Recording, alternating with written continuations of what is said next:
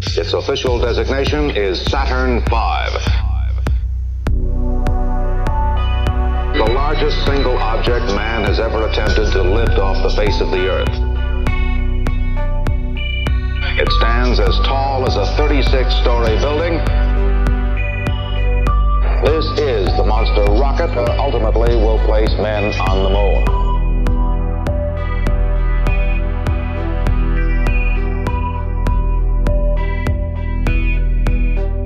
All that size and power is needed to combat gravity and get off the ground.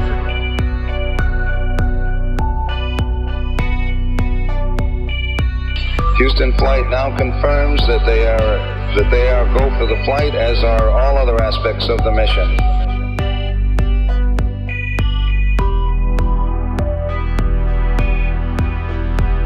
We've had an excellent countdown thus far, and there are no problems at the present time.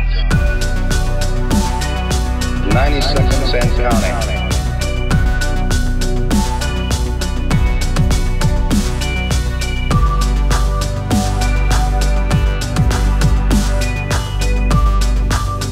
T-minus 60 seconds and counting. We have transferred to internal power.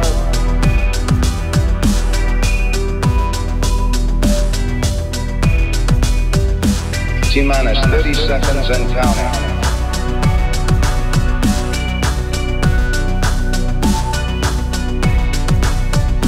T-minus 20, 19, 18, 17, 16, 15, 14, 13, 12, 11, 10.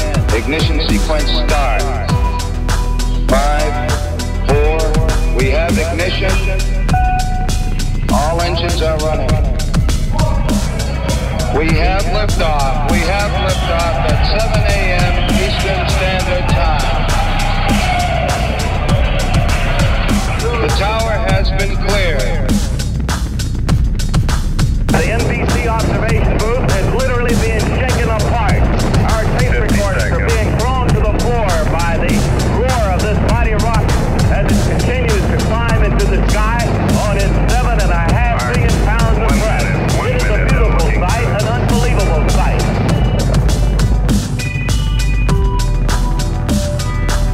Look at that rocket go into the clouds at 3,000 feet. Roars, terrific.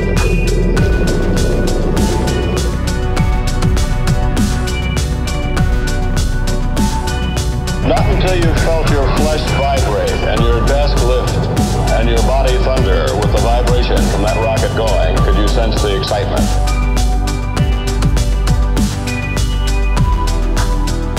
There's just never been anything like it.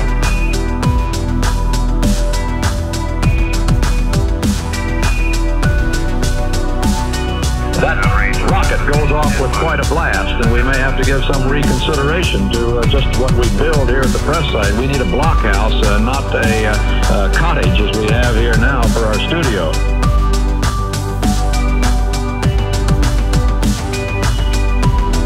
The spacecraft is now well into its first revolution around the Earth, and a start flight well underway. For NASA and for America's space program, you can say, oh, what a beautiful morning this has been.